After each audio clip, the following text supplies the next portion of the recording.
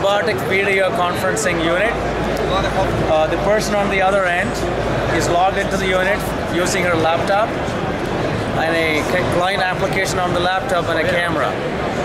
So she's essentially here in the CES floor, but she's now based in Boston, so she can be in two places at the same time.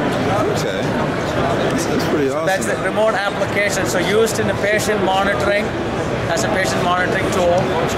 Also used in the education industry for students who cannot make it to the classroom, can actually participate in the classroom from using a laptop.